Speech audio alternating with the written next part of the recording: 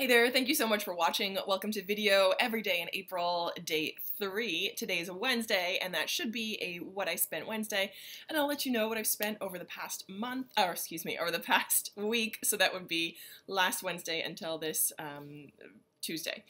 But in the process of this video every day, I'll also kind of give you a couple updates and kind of let you know what's going on with me. So a quick update on spending, nothing super exciting, which is a good thing.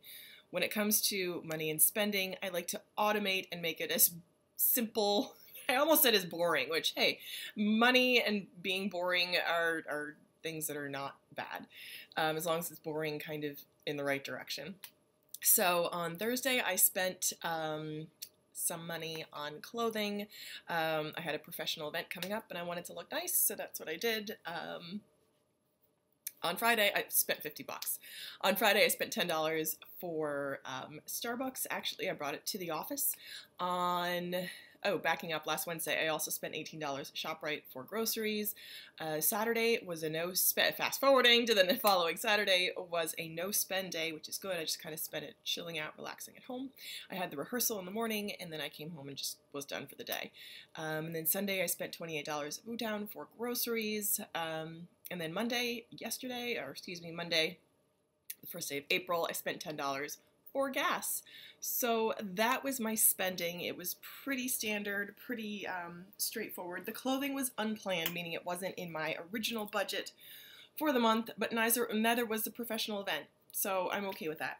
So that's what I spent. I also wanted to do a quick shout out to Sarah Marlow, and I will link to her channel below. She's actually the channel that inspired me to do this way back in 2015. I've been watching her since 2015, so about 4 or 5 years now. She is amazing. I think she started out as sort of like a DIY craft queen, and she would do these tutorials on how to make like jewelry and sort of cute accessories and things like that. She's an amazing makeup artist as well. I think that's her training. So that's how she started out, like way back when. But her channel's kind of grown as she's grown and evolved with her. And now it's kind of like her life and what she's doing. She's getting a degree in anthropology, I believe, at I want to say Michigan State. Sarah, correct me if that's not right. But it's really been so cool and so encouraging to watch her along her journey, growing up from this like adorable, essentially a kid. Like she was a kid when she started, and now she's like this woman that's coming into her own in terms of her interests and what she's pursuing, and sort of her path. And that's really encouraging to me because I aim to grow as well. I feel like none of us are ever there fully. Like we never fully arrive. We're always in the process of growing and changing and learning, and the key is to enjoy where you are. I know that's a challenge for me because I tend to focus on things that aren't as I would like them to be. I feel like I spend a lot of time being dissatisfied. One of my friends is like kind of in jest, but not really. She's like, nothing's ever good enough for you. And sometimes I feel that way too with myself. Like many of you, I'm sure I'm really hard on myself. And that it's not productive because it leads to sort of this feeling of like, well, what's the point?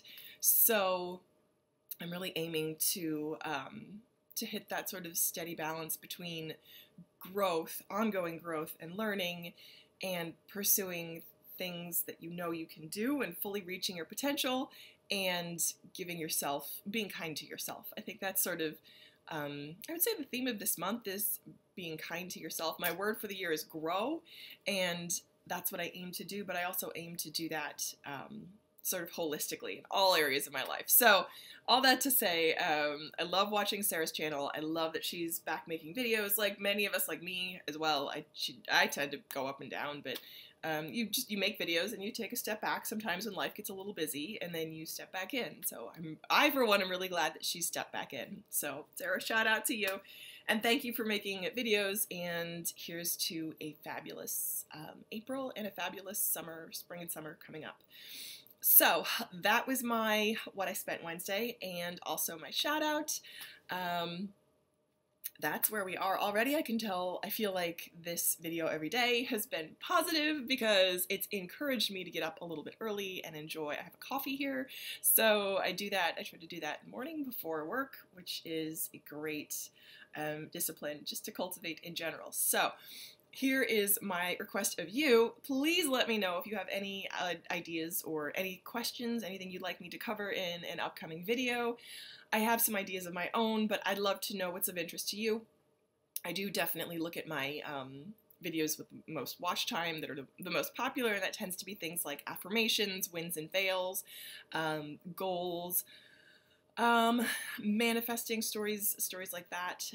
So that's where I'm going to be focusing. But if you have specific questions, I would love to answer them. So please leave them in the comments below. And thank you as always for watching, and I hope that you will keep watching. Bye.